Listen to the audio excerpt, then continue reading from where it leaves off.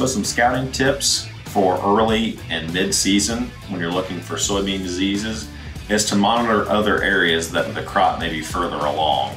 For example, if there were some soybeans an hour or two away from you that were planted a month earlier, if they're starting to see frog eye leaf spot in their soybeans, there's a fair likelihood that you'll start to see them a little bit later in the season as well. And then when you get into that later in the season, closer to when those fungicides are going to be sprayed, go out and scout those fields and see what the progression of disease looks like. Is there septoria moving up the plant?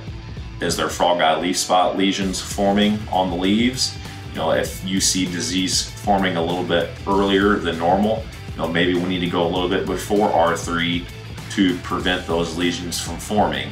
Because think of your leaves as solar panels. Your solar panels are collecting energy to feed that plant to produce grain. So we don't want to lose any of that photosynthetic capacity by allowing diseases to get a hold of those leaves and prevent maximum photosynthesis.